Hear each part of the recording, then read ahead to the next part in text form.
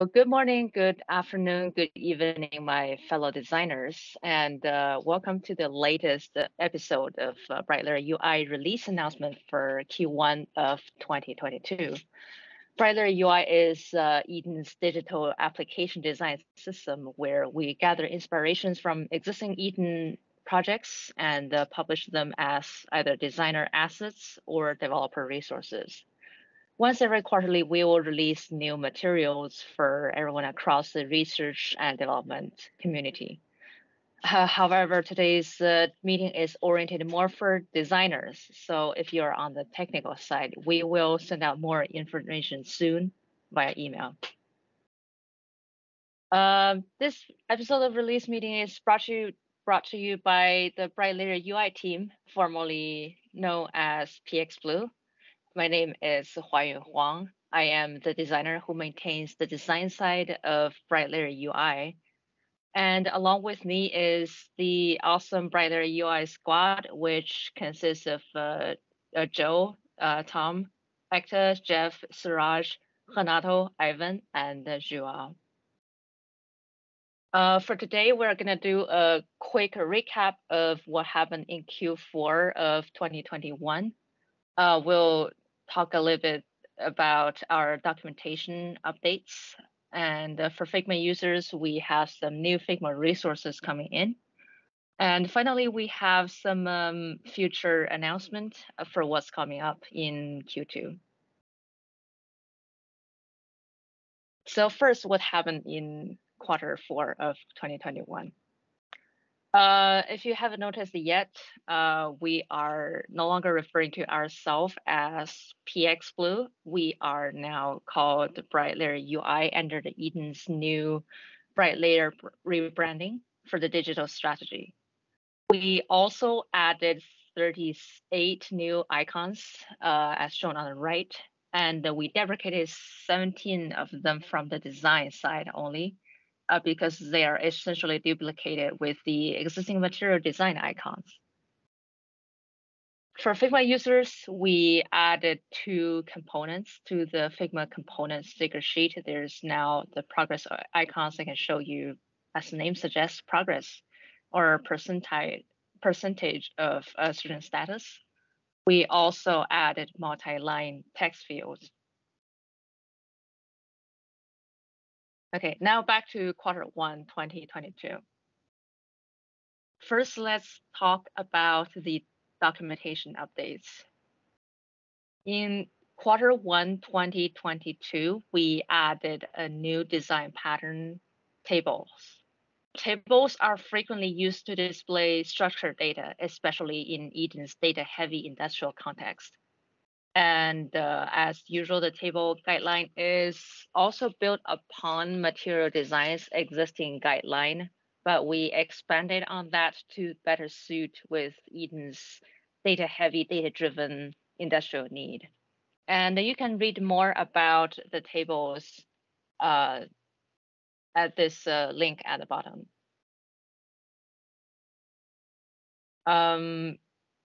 This page is similar to all our existing patterns. The page contains information and the graphics to ensure that you understand where the design extent is, essentially how crazy you can design a table and what to do and what not to do. Specifically, there are patterns, there are appearance, what the table can contain, their behaviors, how the user can interact with the table, and then there are design specs to help you really nail down the details to do a pixel perfect design for the table. One thing I like to highlight though is we tend to notice in our day-to-day conversations with everybody in the design community is table tend to be abused. So there's always this seemingly philosophical debate of where to use tables and where to use more listy structure. So as you can see here on the right page, the thing on the left is a list, a table, and the thing on the right is a list. So tables and lists, they have similar properties. A lot of times you can fit a certain data set in either tables or lists, but they're used in slightly different circumstances, and sometimes one might be better than the other. So tables, they tend to break down the data and allow you to examine the data piece by piece. You can easily examine the data via a column if you scan through the column. While for lists, it's more intuitive because it's broken down entry by entry, so essentially row by row. It encourages you to uh, view each item as individual items. So there are pages such as alarm pages, dashboards. Traditionally at Eaton, we still see those used more as lists. But this is not essentially saying that one is superior than the other. If you examine the detail, it'll be different from in terms of spatial arrangement, scannability, data labeling, etc. So as you can see on the right, we also have a section on our webpage to talk about the difference. Another highlight is be careful with tables on mobile devices. It's very painful on the mobile phone or mobile devices that includes tablets in general, for the reason that it tortures your users. It drains device performance really heavily if you have a lot of data rows at the same time. It also implies a lot of data transmission over a limited internet connection. And finally, for React Native projects, we are still exploring the technical boundaries for this design. Hey, can I ask a question about that last note? What does that mean, exploring the technical boundaries for this design pattern for React Native? Does that mean that it's not available yet to use bright layer UI kind of themed tables in a React Native app? Yes, so on the technical side, the React Native, we don't have a theme that's wrapping around the React Native paper yet. Okay, React Native paper, if you don't know, is the material implementation on React Native. We don't have the got it. wrapper for that yet, and their table is really, really crude, if I may say. Okay, And the second, there are certain interactions like this sticky table header as shown on the bottom right here, where you scroll and sure. then they pin on the top. That is unknown on our side. Gotcha. Okay, so not we don't have a bright layer UI themed table yet, just for use in a React Native app, but there seems to also be a question of should there even be tables used in Yeah, a React Native app in the first place? Okay, that's yeah, fine. yeah, Appreciate it. yeah. Just really be careful when you try to use tables on mobile. Yeah, Yeah, yeah, makes sense. Okay, thank you. hmm no problem. Great question, by the way. Okay, next one we would like to highlight the new tools for color pickers. We now we just added a new color inspectors. For those of you who would like to really get to the details of colors, we now include this little tool where you can click on a color patch. You can look at its color value at in the different color spaces. You can click to copy, and finally, if you turn that toggle switch on, you will be able to view the selected color against another color. So this is the color contrast ratio is for this WCAG 2.0 requirements that text contrast has to be above 4.55 to 1. And the icons or large text, there's a certain definition for that. Icons and the large text and any other UI elements has to be above 3.3 to 0 to fulfill its AA level requirements. And there are different countries requires different levels of accessibility. So in the United States, for example, it's known as Section 508, where anybody with a government contract, they will be required to pass that. If you're doing a government website, essentially, you'll be required to fulfill this double A requirement. And in other countries, there might be different laws. So uh, check the accessibility requirements.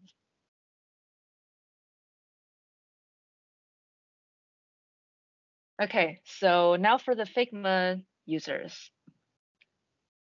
In quarter 1, we added a lot of new cards components to the Figma component sticker sheet. So now if you search for cards in Figma, you will see all these new elements showing up.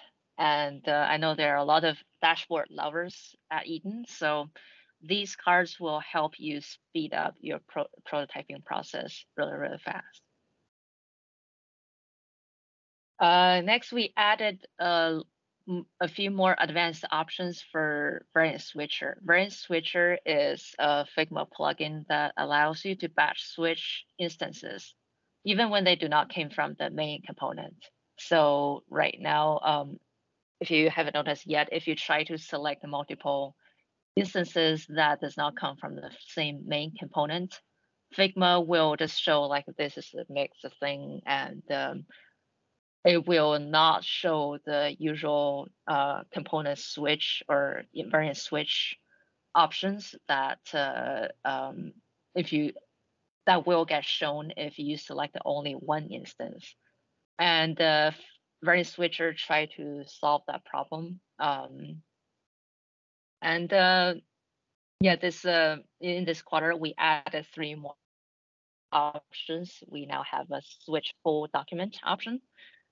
We have exact match that when you uncheck it, it will allow you to do a blurred search. And finally, we have a main component name that you can specify so that if you have multiple instances selected at once, you can specify that among the instances I selected, I only want to select this thing with this specific name. All these three, big shout out, all these three are features suggested by Figma's global design community that is outside Eden. So yeah, that's a great part about working in an open source design system is you have community powers from inside and outside your current company. Finally, coming up, what's for the future? Uh, big shout out to CIP, Center for Intelligent Power, for all the effort on this. So if you haven't heard the rumor yet, we are working closely together to build and design a new design system for data visualization specifically. So Brighter UI has traditionally been, as the name suggests, a UI design system. We focus primarily on digital applications, so web apps, mobile apps in general. Uh, we notice that the data visualization is heavily used in Eden's context because people tend to plot charts for the alarm history, for example, for device readings. And a lot of you guys have actually been approaching us to ask how exactly should the charts be standardized. And we're really happy to announce that that is an ongoing effort. And they're looking to have an MVP website to be released by Q2. So for any questions or suggestions, definitely feel free to reach out to Brian Shenley or me via email. So this new data design system would include everything one would like to know for graphic charts at Eden, including the typical guiding principles that you also see on our websites. But there will also be case studies and the suggested design and dev resources for the common frameworks, Angular, React, and React Native. Next coming up, a little bit of this dev updates for teams on Angular and the React in the next few weeks. Our in fact, right now, but in the next few weeks or so, all our packages will be upgraded to be compatible with Angular or Angular Material 13 and the Material UI version 5, as well as React version 17, I believe. So any subsequent style updates from the design side, such as the icon additions, theme changes, bug fixes, they will be addressed in the latest version of these packages as listed on the right. So if your team plan to do any, if you suggest any change to us, be aware that your team would also need to upgrade their package JSON. Your developer friends will update their package JSON to the latest theme in order to pick up any changes that we made on our side.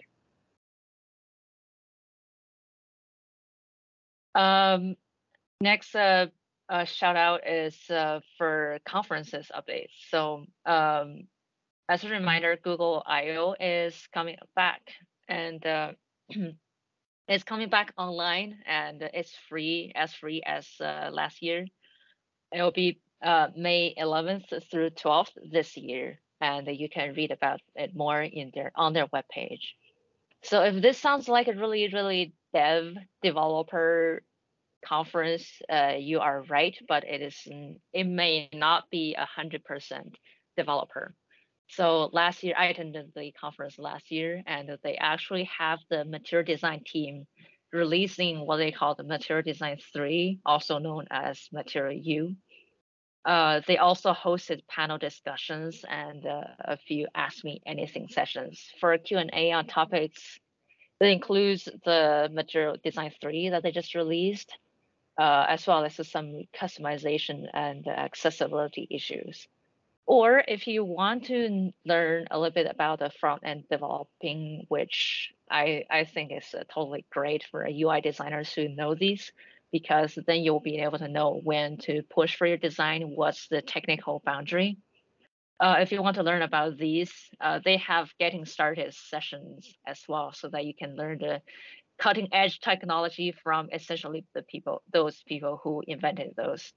So I was encourage you to definitely give it a check it out. Yeah, and finally, another shout out to Figma seminars. For those of you who prefer to stay on the design side a little bit more, if you don't know yet, Figma, our principal design tools, they have free virtual events for all sorts of design topics across all kinds of time zones. And the topic ranges from, say, pro tips to arrange your portfolio to how to do more things on the UX side, like how to facilitate workshop, how to scale your design system if you want to if you want to build a design system of your own instead of using Blue Eye, which will be very sad. You don't need to be a Figma user to participate. You don't even have to I believe you don't even need a Figma account. All you need to have is just a Zoom. So definitely give it a look and see if you have any sessions. There's any sessions that you are interested in. You can learn more about it at this URL. So both Google I/O and Figma, these are very good career development conferences or workshops that I would encourage people to take a look at. And that's the end. So all questions welcomed.